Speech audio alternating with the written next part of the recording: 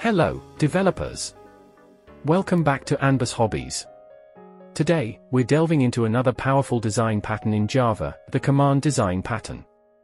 If you've ever needed a way to encapsulate a request as an object, parameterize clients with queues, and support undoable operations, you're in for a treat. Stick around as we explore the basics, showcase a real-world problem this pattern solves, break down the UML diagram, provide a hands-on code example, discuss its advantages, highlight common pitfalls, and wrap up with a solid conclusion. Imagine you have an application with various user actions, and you want to decouple the sender of a request from the object that processes the request. You also want to support undoable operations and parameterize clients with different requests. This is where the command design pattern comes into play, providing a clean and flexible way to encapsulate a request as an object.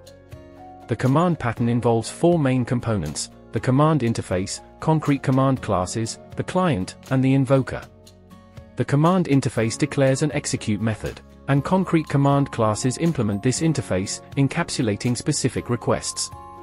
The client creates concrete command objects and associates them with receivers. The invoker asks the command to execute the request, and the concrete command knows how to fulfill the request. In this example, we'll create a remote control that can execute different commands, such as turning on the light, turning off the fan, and adjusting the volume. Command is the command interface. Light on command, light off command, fan on command, and fan off command are concrete command classes. Light and fan are receiver classes. Remote control is the invoker class. Let's dive into some code. I have a Java project set up, and we'll implement the command design pattern to demonstrate how to encapsulate and parameterize requests. I'll guide you through each step, and by the end, you'll have a practical understanding of how to use the command pattern in your own projects.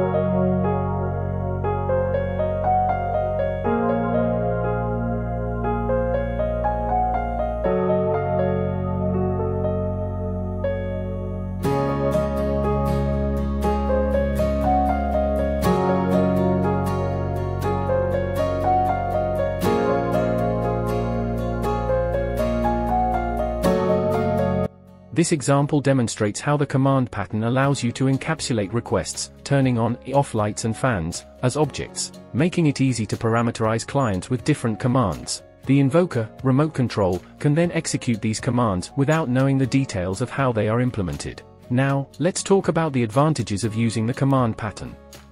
1. Decoupling. The command pattern decouples the sender of a request from the object that processes the request, promoting a more flexible and maintainable design.